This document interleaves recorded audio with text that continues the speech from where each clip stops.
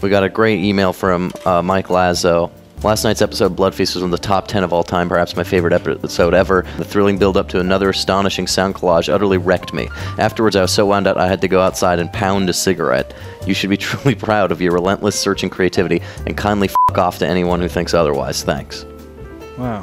So I think it's really incredible that Mike Lazo's is so small he can fuck a cigarette. What? Drum. Okay.